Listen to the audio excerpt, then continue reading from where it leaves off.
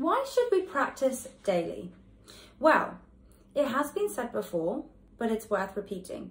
We have very smart brains, but not so smart bodies. It's a really interesting concept because our brains learn quite quickly.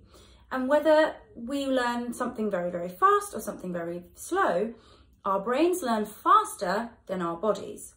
But what our bodies do learn, they retain for much longer.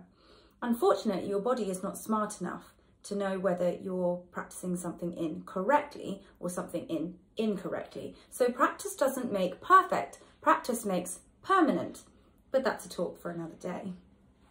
So why you should practice every day is because studies show that every day that you don't practice, your muscle memory loses 50% of what you learned the day before.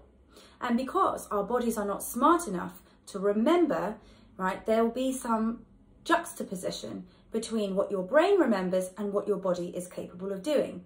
And what is the outcome of that? Frustration.